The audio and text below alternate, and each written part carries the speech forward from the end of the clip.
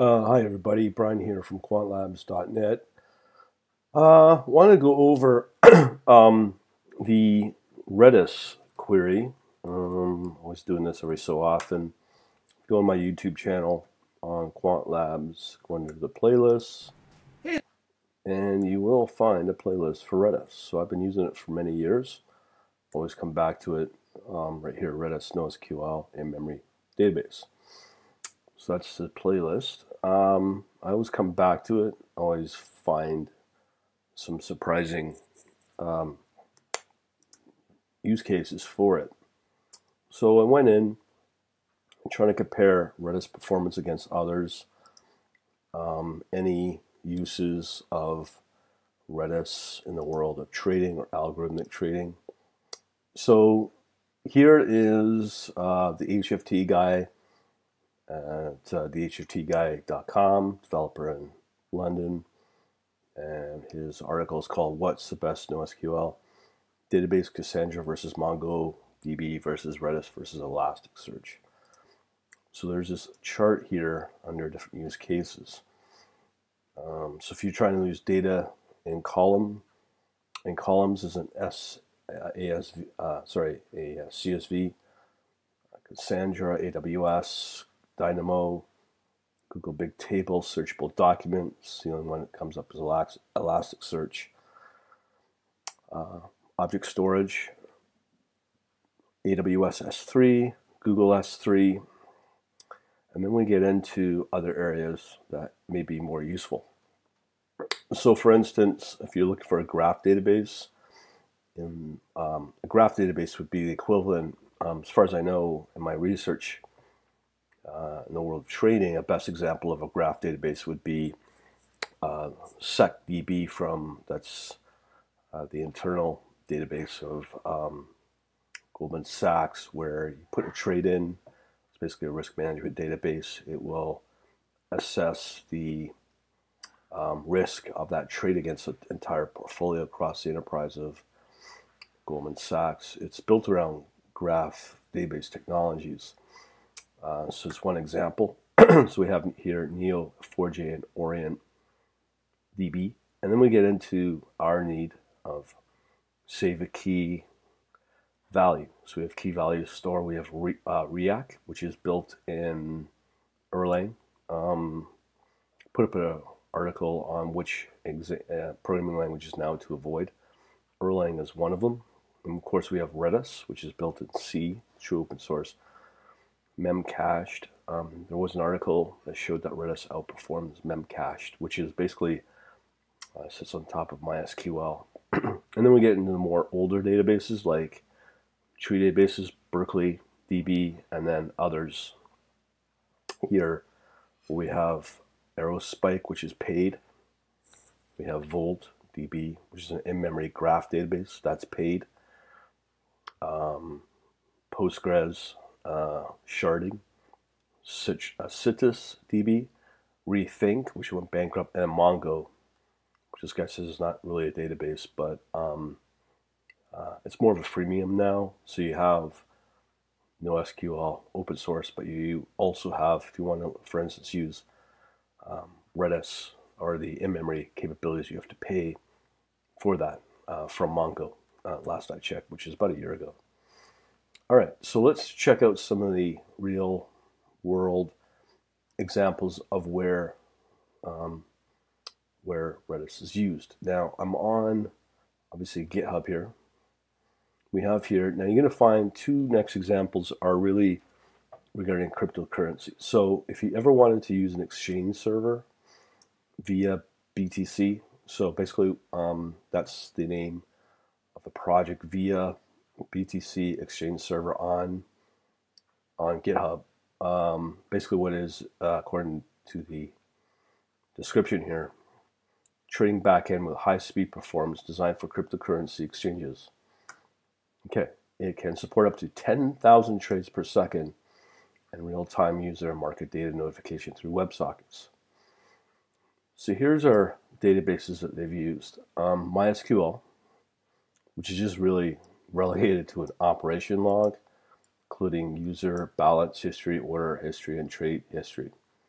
Then we get into the more necessary functions of using a Sentinel, which is basically another way of saying a cluster of Redis servers acting as one. It can be used to save market data. So that's the critical stuff.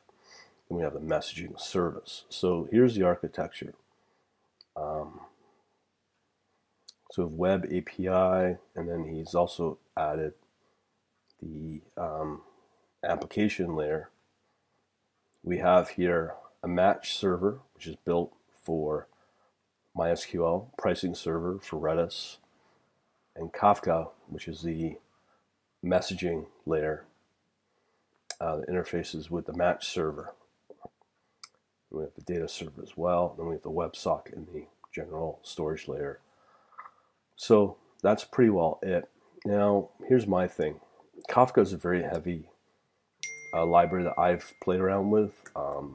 I think personally that Redis could serve all needs here, and I'll get into that in a little bit, but I just want to show you the example project here. I find this project quite interesting if you ever want to build out your own cryptocurrency exchange server.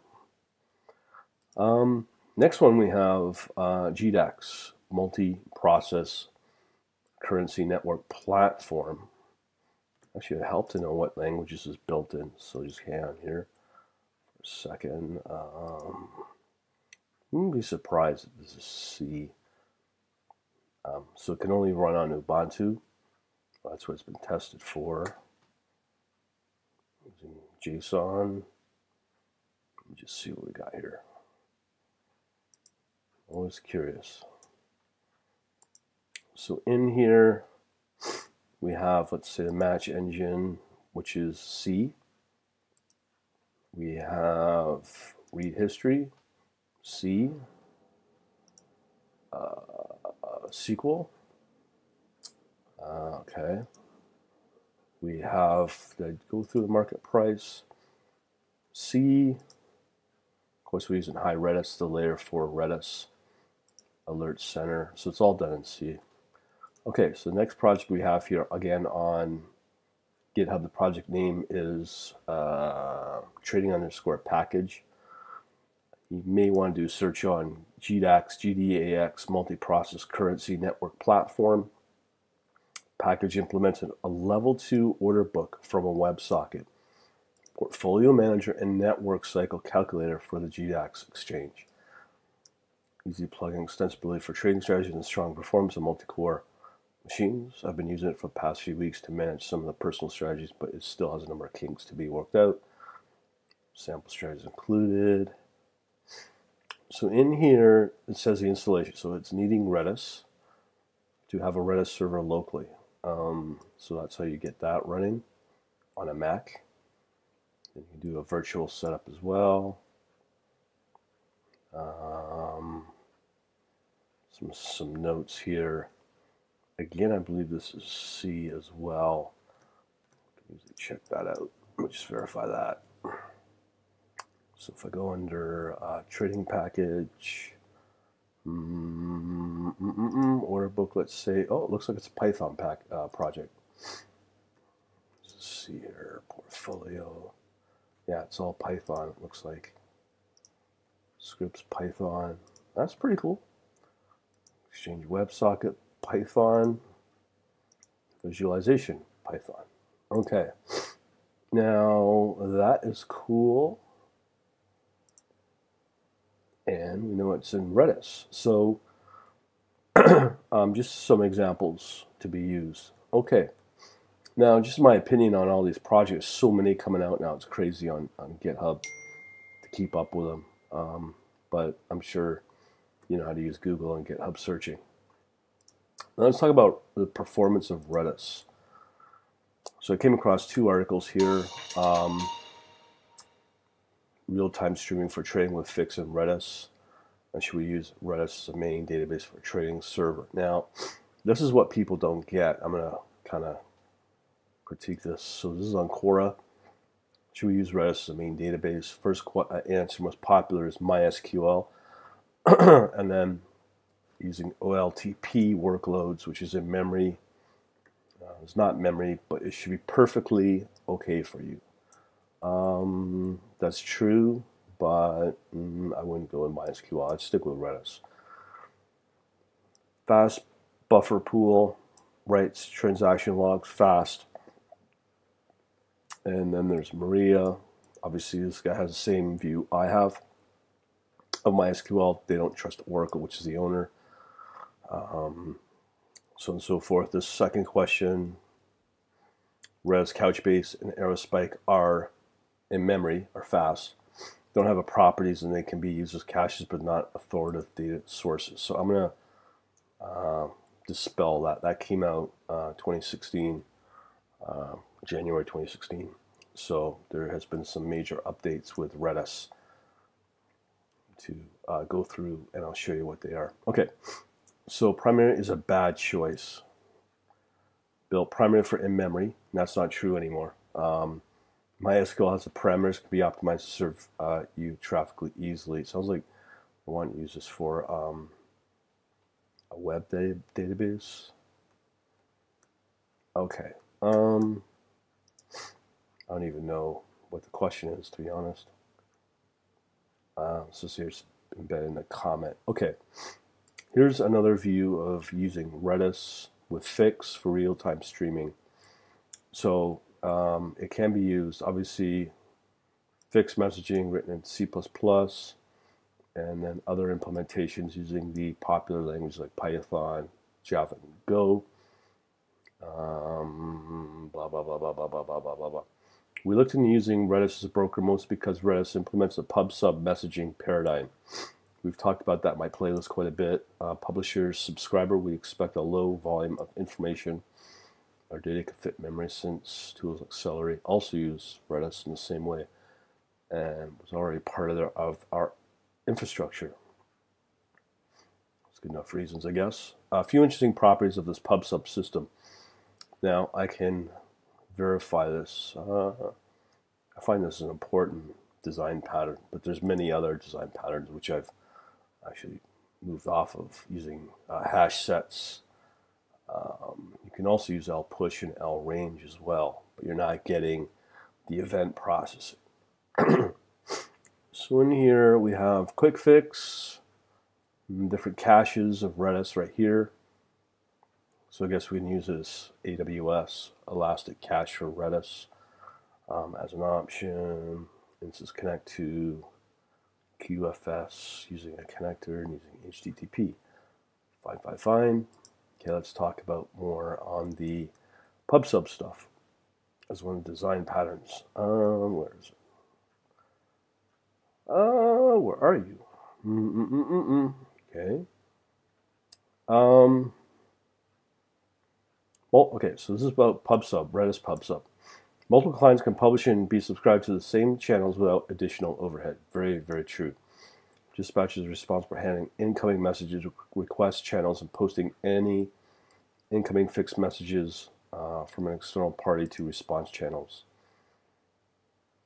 Receives a fixed message. The message is only posted to a response channel with a particular CID so that only one client receives a response to the message sent. So basically, how this works in a nutshell is this.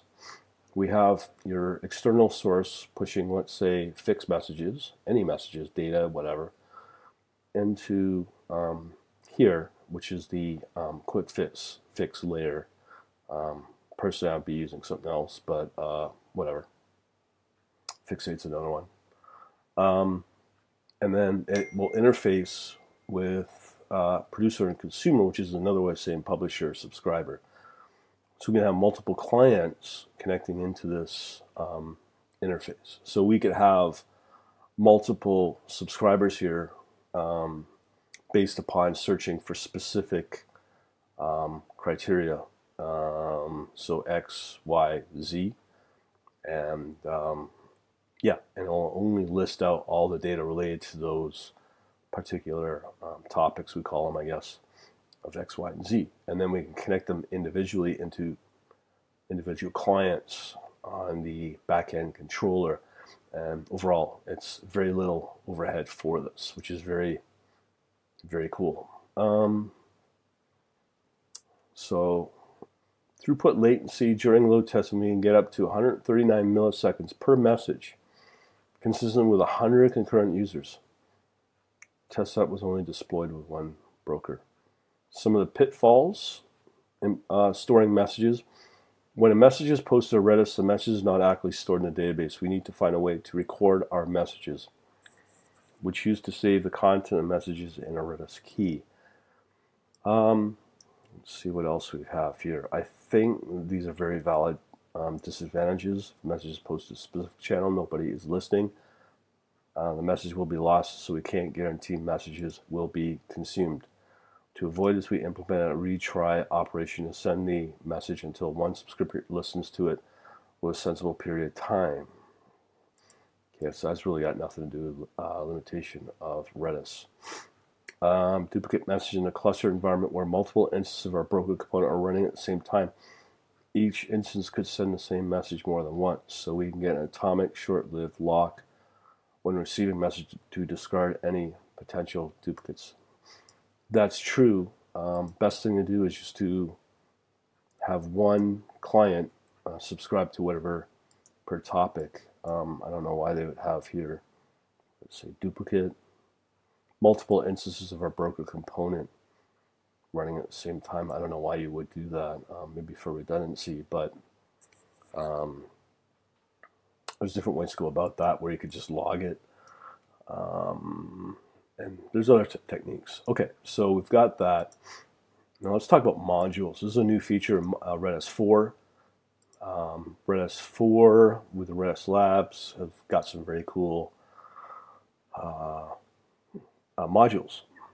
So when you look at these, how it works is quite ingenious. I don't know where they get the idea from, but essentially you have the Redis core version. Now remember, this is true open source. So you have the Redis core version of Redis, and then you can build on top of it using the C templates for each module that you want to interface to live on top of your core Redis instance. So for instance, let's say this neural Redis. So you could compile this module as a separate object file or binary object that will sit in conjunction with the core binary version of Redis, and they can work together and live together, but yet you're not adding on bloat to the core version of Redis, because you want to keep it light. So you only want to add the modules that you want,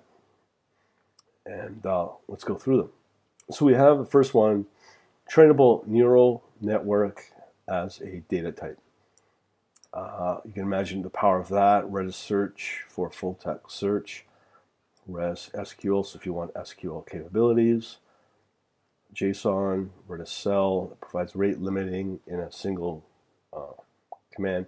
Now, I mentioned this before. I haven't really played with it, but going back to our original document here, let me just find it. This one right here, you're now got a key value store for Redis, but now you can take the same functionality and put Redis here as a graph database through these modules, which I think is pretty powerful. Machine learning model server. So again, you can totally customize the module for your needs if you're using machine learning, as well as a specific one for time series as well, time series data structure. And there's some other ones out here. I'm not going to get into that. It's not really needed. But I just wanted to show you some of the where things are going with Redis and where it's at in more recent projects in the world of cryptocurrency in terms of exchange servers, as well as this multi-processing currency network for something like GDAX. And that hopefully will help you out. Let me know what you think. Talk to you later.